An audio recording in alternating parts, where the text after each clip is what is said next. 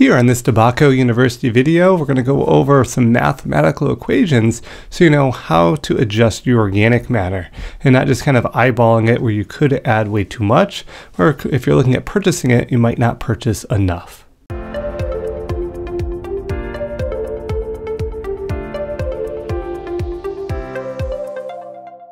All right, let's get into adjusting organic matter in soil. Now, as I said, this will be a math kind of based kind of approach. So you're suggested to maybe let me go through it once, pause it for yourself, and then go back over the information there to apply your own information to it. So first off, when we're adjusting organic matter in soil, we want to know the present organic matter percentage in the soil. The organic matter percentage in the organic amendment we'll be adding. In this case, I'm going to use peat moss as an example, as well as compost. And the percentage organic matter desired in the mix of the two. The volume ratio of the two that must be combined will be determined as follows. So you have to always start with that soil test and having an organic matter percentage calculated on that soil test.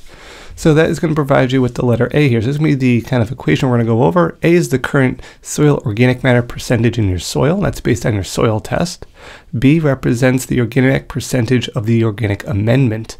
Now, as I said, you can assume it'll be 100% for peat moss, or compost are typically around 25 to 35%. C would be the target soil organic matter percentage after amendment has been added. We're going to use about 5% for our target.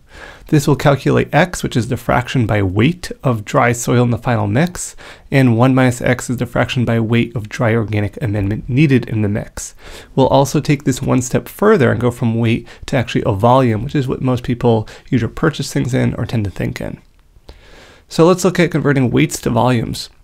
Well, the basic equation is going to be to convert weights, which is X and 1 minus X, to volumes, since you know how one will work with the material. A conversion must be made using the dry bulk densities of the material to be mixed. So PS, located right here, is the dry bulk density of the soil. And for soil, it's usually 1.0 to 1.2 grams per cubic centimeter. And that can also be usually found on most soil reports.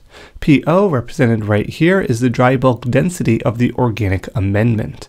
The dry bulk densities for peat moss is 0.15 grams per cc, or compost is typically 0.5 to 0.7 grams per cc. And again, if you're using a different dry bulk density for your organic amendment, try to research and find out what the bulk density is of that amendment. S and T here, S is the volume of parts of soil material, T is the volume parts of organic amendments. So when you divide S by T, you obtain the volume of parts per soil per 1 volume of organic amendment. So while this is a lot of information here, this is that background, let's go through an example and hope it makes a little bit more sense here. So here's that example. Now keep in mind, right below me here, I provide you with what I've shown before, what A, B, C, X, and 1 minus X stand for. Now I've given us an example here to work with.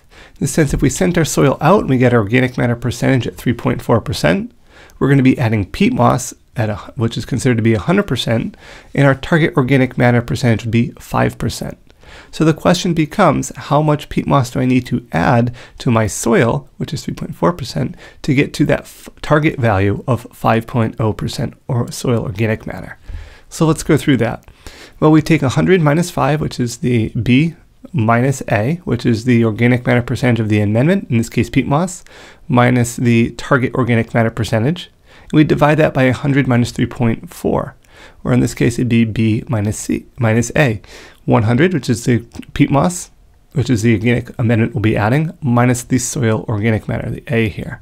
When we take this and subtract those and divide it by that, we get 9.834. And X minus 1 is to get the fraction by weight of the dry peat moss needed in the mix, which is 0.0166. However, we want to convert these weights to volumes because that's typically how we think.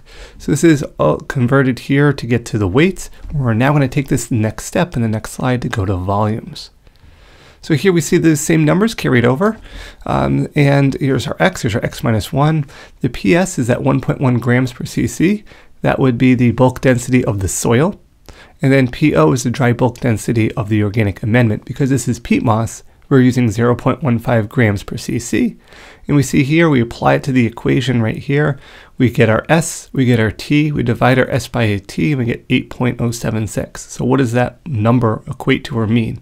Well, that means, so you would add about 8 parts of soil per 1 part of peat moss, which translated would be 8 cubic yards of soil to every 1 cubic yard of peat moss to get to that target level of 5.0% organic matter from that original start of 3.4%. So hopefully this kind of gives you some information here to kind of go through your own. And to go back for just one moment, with all this information here, you can easily find what A, B, and C are. You could take your soil test reports, apply that information to this example here, and hopefully develop a calculation so you'll know exactly how many cubic yards to purchase to ensure you're getting the target soil organic matter that you want without overbuying or underbuying.